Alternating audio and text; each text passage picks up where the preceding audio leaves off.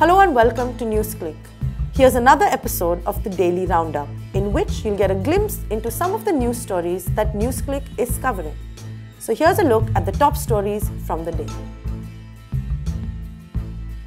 It comes as no surprise that the main accused named in the FIR lodged by the UP police in response to the violence that erupted near Bulandshahr are from the Bajrang Dal, Vishwa Hindu Parishad and the BJP. The police has also registered a case against 88 persons, of whom 25 are yet to be named. The violence that erupted in Bulandshahr claimed the life of a 22-year-old student and Inspector Subodh Kumar. These incidences of mob violence by members of Hindutva groups are on the rise. They raise some very serious questions about the deteriorating state of law and order in Uttar Pradesh.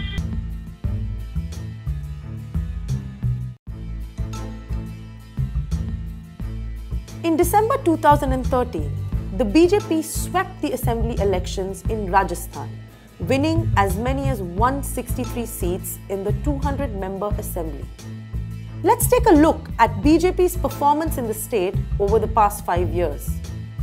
Farmers have been severely impacted by the unchecked increases in prices of essential inputs such as electricity, diesel, seeds, fertilizers, pesticides, etc.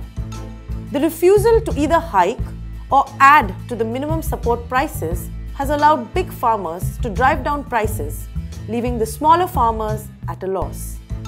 Between January 2015 and August 2018, the per-day wages of agricultural workers increased from Rs 278 to Rs 291 for men and Rs 202 to Rs 254 for women.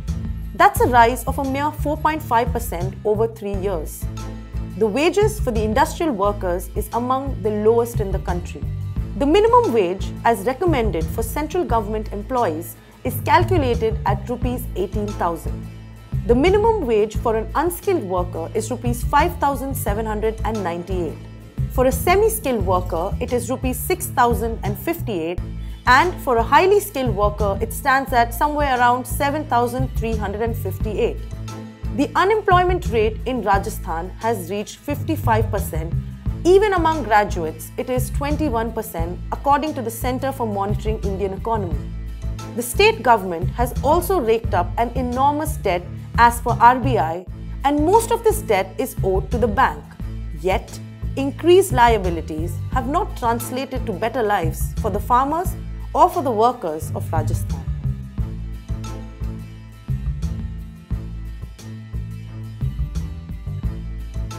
Now, on to some more depressing news about the deteriorating air quality in the capital, New Delhi.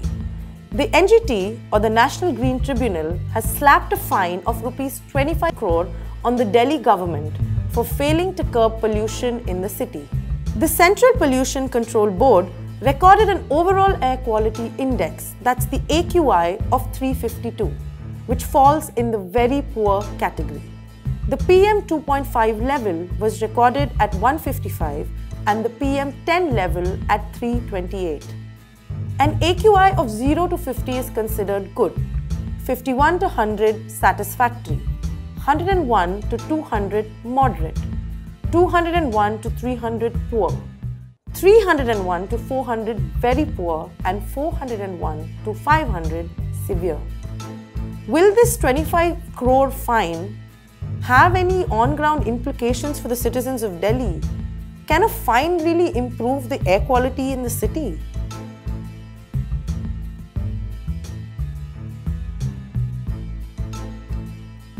And finally, some news from the world of science. Last week, He Zhenghui, a Chinese scientist, claimed that he was able to do gene modification in the genomes of 2 twin baby girls aimed at making them resistant to HIV infection. The alterations made in the genomes would have the capacity to get passed on to the future generations. The claim is yet to appear as a scientific patent and has incited sharp criticism from scientists and bioethicists. The Chinese Society for Cell Biology has also issued a statement declaring that the research is a serious violation of the Chinese government's law and regulations and the consensus of the Chinese scientific community.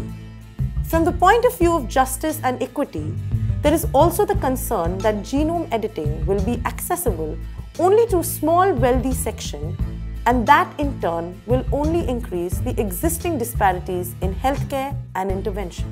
That's all we have for you in today's Daily Roundup.